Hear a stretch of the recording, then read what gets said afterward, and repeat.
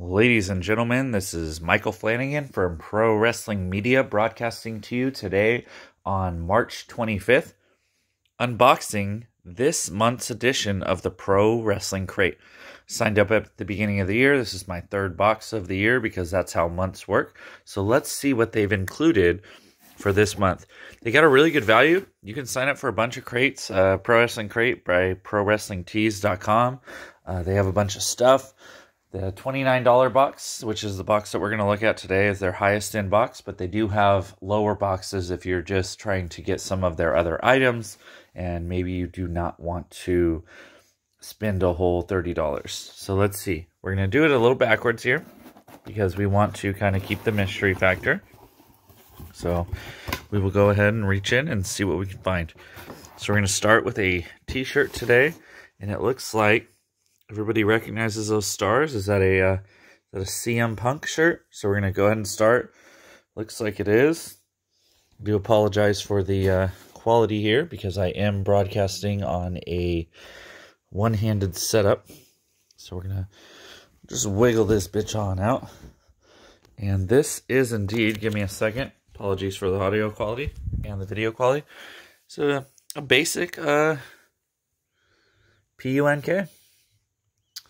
That's a CM Punk shirt.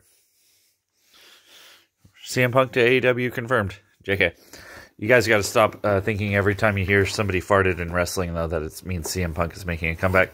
The next item here, oh, we got this. This is a card they include. We're not going to look at that, though, because that card says what all of the items included are.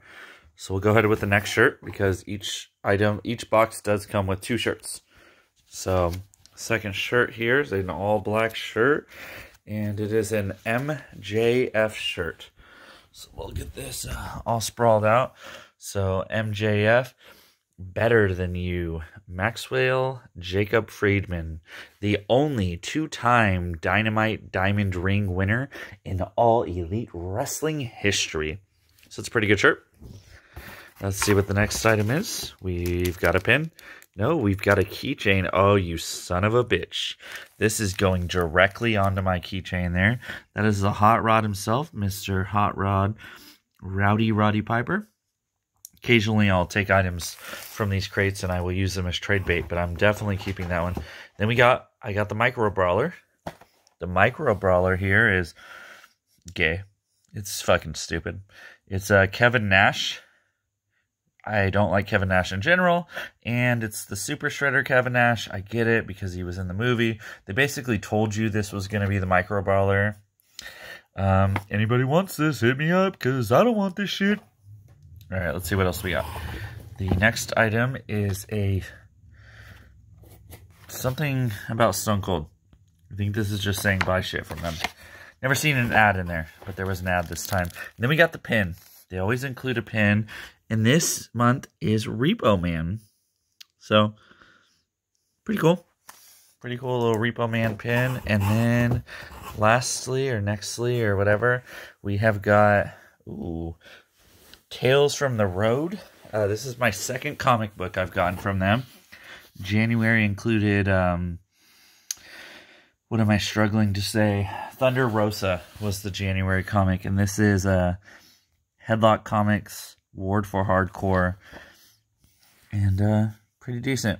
I'll have to look at this in a little bit later. We're going to go ahead and leave this alone for right now, though. Coming up next, and last, actually, if I'm not mistaken, yes, indeed, the last item on the bottom of the crate is an autograph. So let's see who we got this month. I'm trying to recall. I know there was an IRS autograph that was terrible in one of the months, and I forget what February was. And let's see who we got. Oh, it's Teddy Long. This month's autograph.